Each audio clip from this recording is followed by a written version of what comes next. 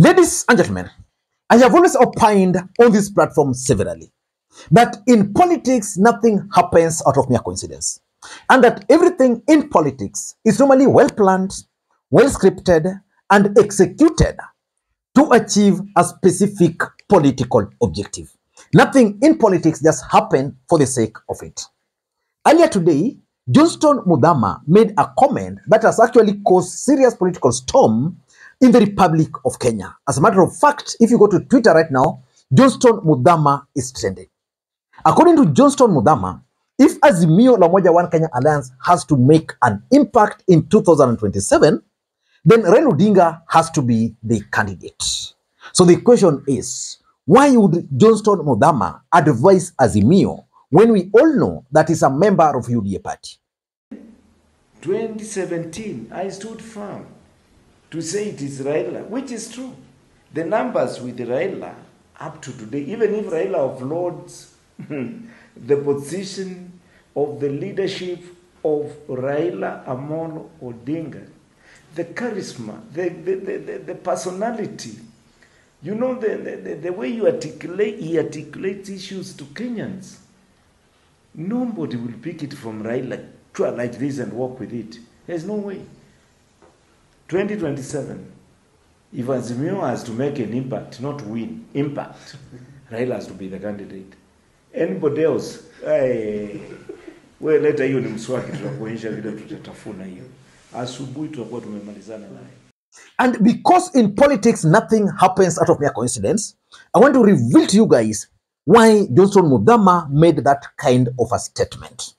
But before we do that, for those who are watching this channel for the first time, please take a second or two, click that subscribe button so that next time we produce a video like this, YouTube will automatically notify you. And to the subscribers, I want to continue thanking you guys for your continued support, because without that support, this channel cannot be where it is. And for this particular video, ladies and gentlemen, I want to make a request, special request to you guys. Just give it a thumbs up. And for those who can, also drop your comment. Do you think that Johnon Muthama is actually honest in his opinion? Let me know in the comment section. Now, let us dive in. Why would Johnon Muthama advise Azimio when we all know that in 2022, Raila Odinga was a presidential candidate? And that was the time Raila Odinga really needed Johnon Muthama. Then Johnon Muthama decided to join UDA party. In fact, he was appointed as the chairperson of UDA party, who was one among the first high-profile individuals to leave Raila Odinga. Why you did then today decide to advise Raila Odinga? In my view, number one, I'm reading William Ruto's scheme or strategy to infiltrate Azimio. The truth of the matter is that Johnon Muthama left Raila Odinga. So by alleging that Raila Odinga is the best candidate, what is he trying to do? The next day, you'll see Johnon Muthama starting to attack Kalonzo Musyoka and starting to lean more closer to Raila Odinga. And because of Raila Odinga's nature, he will start entertaining Johnon Muthama. Before we knew, Johnon Muthama would resign from UDA party, then will join Azimio, or ODM for that matter. Then that's where the plot will start thickening.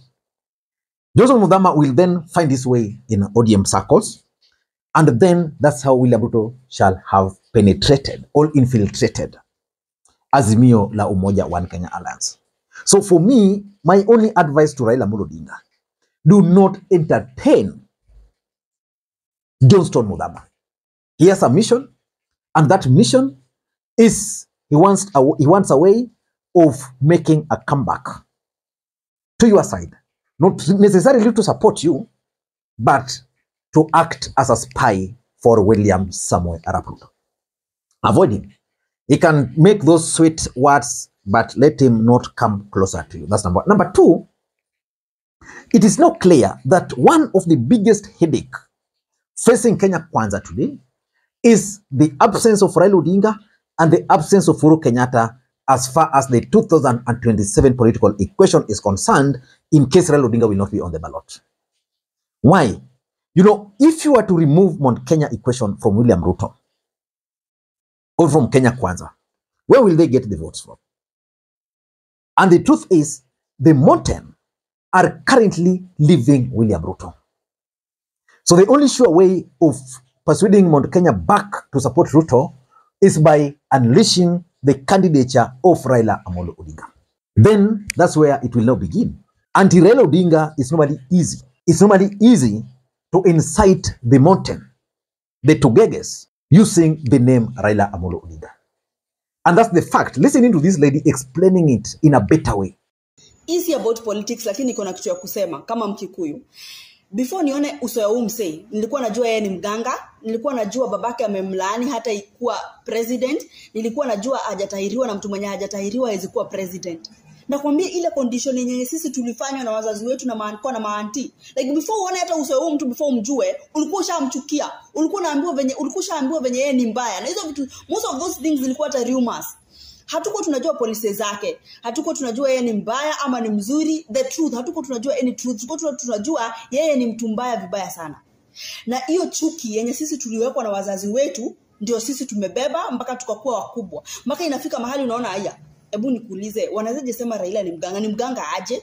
Wanawezaje sema ati alikasiwa na babaka? Walijua aje? Unaona sasa unaanza kujiuliza hizo maswali. Lakini tukikuwa hatungejiuliza hizo maswali, ulianza kuambiwa hivyo ukuwa 6 years, 7 years ulikuwa ushaanza kusikia venye umse ni mbaya, venye huyu ni mse ni mbaya. So huwa nasema hizi kabila zingine nyinyi watu wamfai kutublame kwanza kusema sijui nyinyi Wakikuyu mnachukia Raila. Ni conditioning. Sisi tulifanya conditioning kutoka tukiwa watoto. Na pia wazazi wetu wengi ukiuliza Raila ni mbaya na nini, wengi hawezi sema, wengi wamebeba chuki yenye waliokuwa na mama zao about Ramogi na Jomo Kenyatta. Tumebeba beef yenye hata si yetu na haituhusu mahali.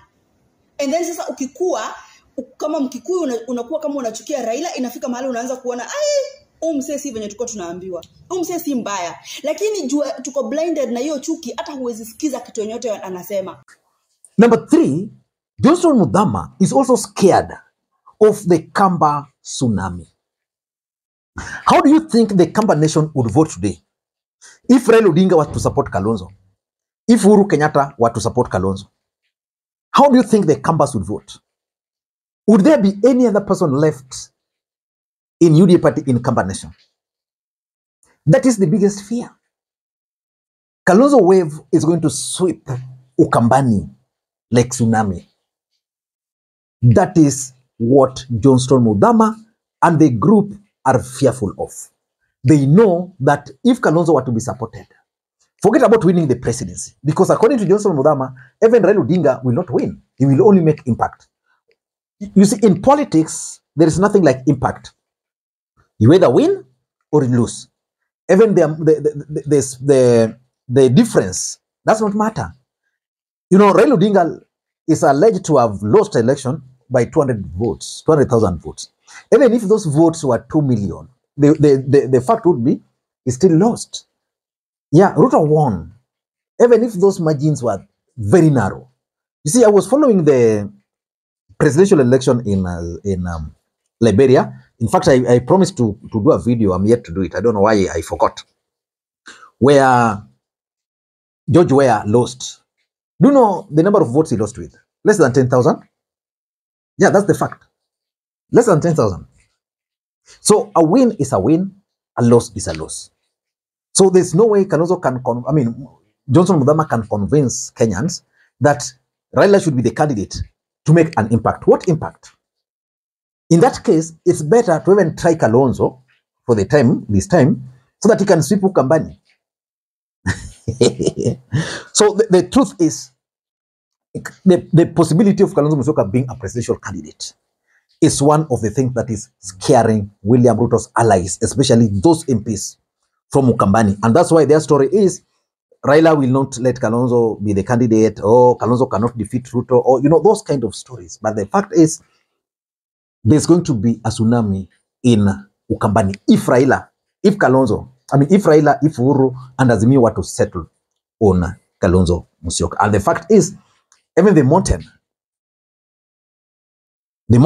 because now there will be no Raila Odinga, will rethink how they are going to vote. And that is the biggest fear in Kenya Kwanza.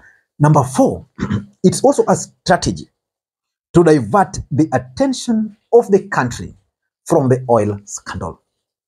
Why do you think Johnon Muthama never spoke in his statement, in a big way, as far as the oil scandal is concerned, because that is the main thing today. You know, there was a time when there was that scandal. Which was that? I think, was it the edible oil? They came up with Shakahola, and the attention of the nation was shifted to that. Now we are witnessing this other scandal. They are trying it two ways. Johnson Muthama talking of Raila Odinga being the presidential candidate, and of course the Ishungwa group are talking of state capture commission of inquiry. You know, they are trying to divert the attention of the country from the real scandal. William Ruto is in Germany today. Is it today? And according to him, is going to secure 200,000 jobs for Kenyans, you know, which is a lie. And he was in Dubai yesterday, according to sources that we have in the Republic of Kenya. He was in Dubai because of that particular scandal.